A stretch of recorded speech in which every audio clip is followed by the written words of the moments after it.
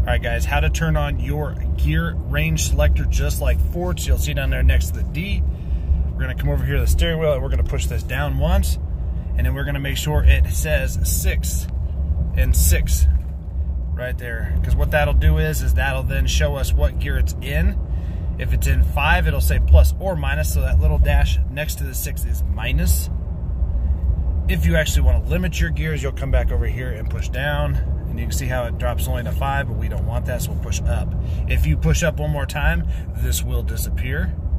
But you'll see right there how it is going to go down in gears. 5, 4, 3, 1.